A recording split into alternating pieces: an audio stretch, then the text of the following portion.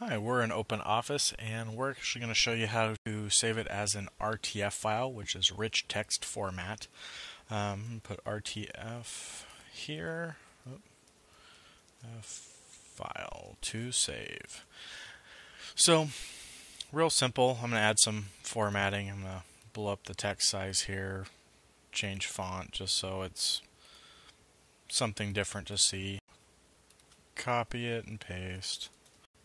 Just so there's something, and then I'll center line that, right align that. Okay, so we now have a file. I'm going to go up to File and Save As. It's important you save it as. I'm going to select my desktop, then I'm going to again hit my drop down.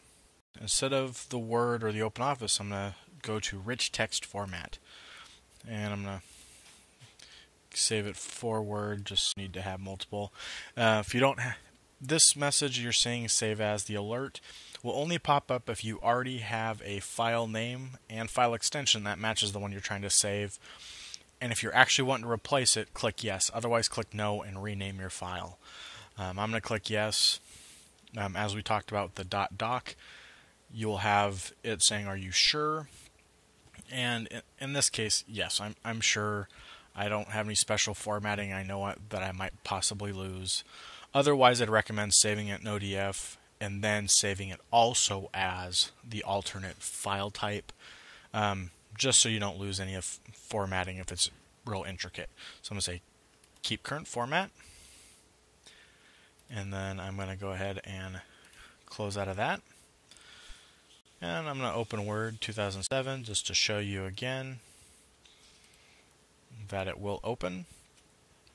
You will notice at the top you do see compatibility mode, and you'll see that whenever it's opening a file that it can read and recognize but isn't actually the Word 2007 file type.